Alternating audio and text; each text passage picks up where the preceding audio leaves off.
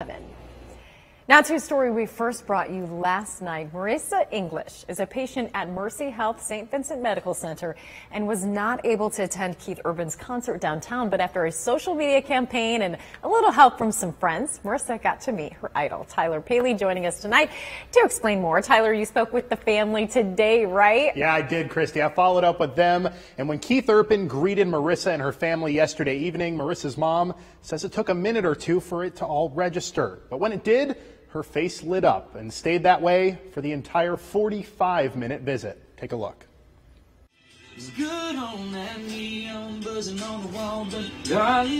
That's Keith Urban personally serenading Marissa English from her hospital bed in downtown Toledo. We first introduced you to Marissa last night when her family was unsure she'd ever get to meet the man she dubbed Mr. Hottie. Tonight, they're still trying to digest what happened. He sat with her and held her hand and talked to her and sang with her. It was priceless. I mean, a dream come true. A dream Marissa has had for 25 years now as her health continues to decline. But when she met her idol, it was the exact opposite.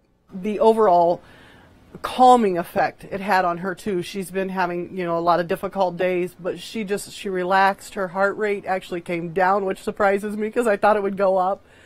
But she was just enjoying the moment. A moment that was unexpected.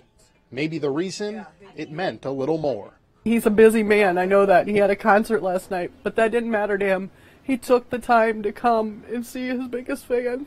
And after their visit, Urban dedicating his entire concert to Marissa, who now has memories to last a lifetime. For years, we've doctored pictures to make it look like he's in a picture with her. And now I keep looking at this and it just brings tears in my eyes because he was here. He was with her.